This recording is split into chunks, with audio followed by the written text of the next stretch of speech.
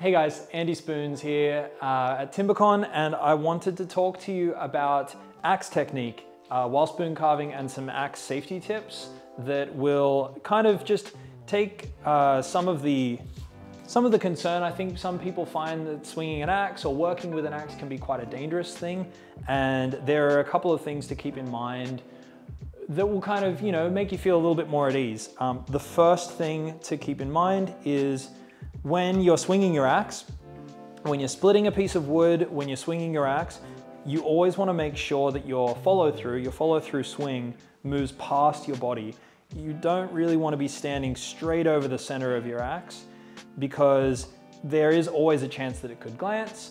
Another thing that's really important is when you are swinging towards your axe, it's always nice to kind of focus down into the block so that worst case, instead of swinging past, but even though that is going to swing by you, you still want to be pushing yourself down into the block. Hands behind your work, so not having your thumb over the top of your work is really important. And it's really nice to position your body so that you're standing with a good posture, your knees are bent, everything's feeling nice and controlled. I've already put a stop cut in here, but I'll show you some tips when you're taking out the bowl section of a piece of wood. It's really nice to start with some relief cuts. So to loosen up the fibers of the wood, just doing a couple of small cuts, it just frees all of that tension up. And you can do it a few more times if it makes you comfortable, and then you move your way back down and it will slowly peel out all of that wood. Something that can be really helpful, and I have mentioned this before, but that's working in thirds on the wood. So instead of trying to take that full piece out, you can start by taking the relief cuts out, axing down, taking the relief cuts out this side, axing down, and then you've got a lot more freedom to work all the way down the center.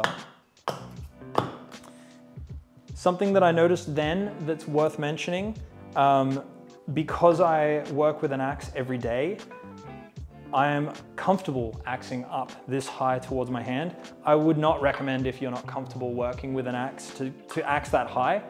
Once you get past the kind of 3/4 mark, it's a great idea to just spin the piece around and then do the same thing, just kind of loosen up those fibers. And then that way you're nowhere near your hands. You can work the thirds down again.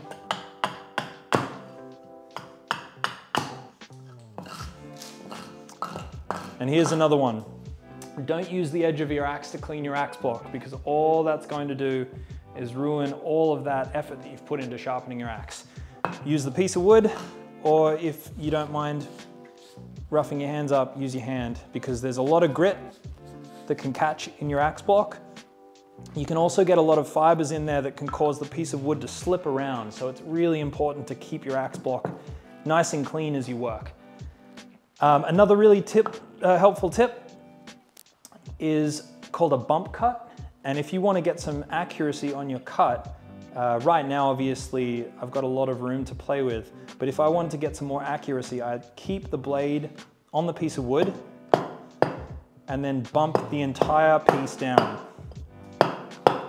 And then that way, instead of trying to swing and use that full swing, I'm actually keeping the blade out of my hands way, and I'm giving myself a lot more precision to work with. Yeah, the big thing about axe safety is just making sure you know the follow through of where that blade is going to be.